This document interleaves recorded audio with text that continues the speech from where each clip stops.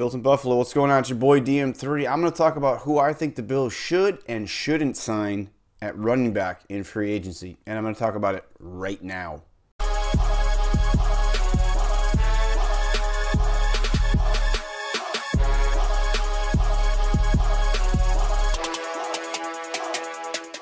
A lot of people have been speculating that certain players are going to be cut, certain players are going to be cap casualties. It's that time of year. It's the offseason. There's teams that are going to be scrambling to try to figure out what their cap is going to look like going into the 2020 NFL season.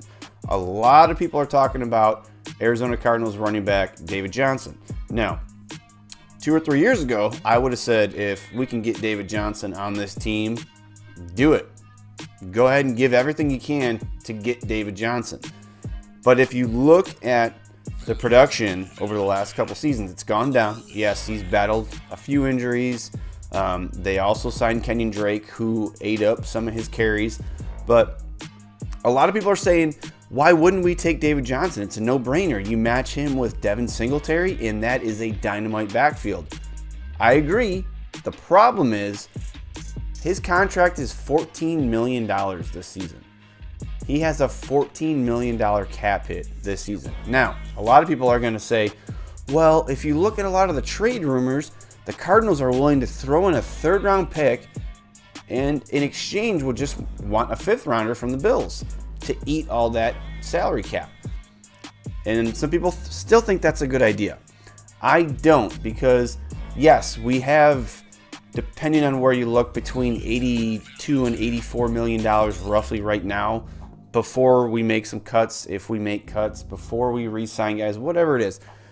But you take $14 million invested in a running back that arguably to a lot of people is not going to get more than 50% of the touches at running back because of the progression we want to see with Devin Singletary, right? So $14 million in 2020, $12 million in 2021. So we're talking $26 million. And a lot of people want to talk about our salary cap and how Bean has been able to restructure everything. And we've got a lot of cap going forward and we have the money to pay him and we get a third-round pick. But we don't need to take on a $14 million number one, number two / running back, however you're going to divvy up the carries, because if you bring him in, you might hinder some of Devin Singletary's, progression. So one guy I do think that we absolutely should go after is Jordan Howard. That way you have some more of that money that you can push back into the salary cap and save for future endeavors, such as signing your own, which Brandon Bean wants to do.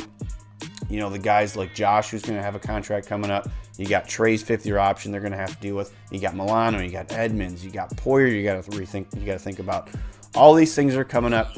So something to keep an eye on. Jordan Howard, definitely yes. David Johnson, I would not take that trade at any circumstance right now. Let me know what you guys think.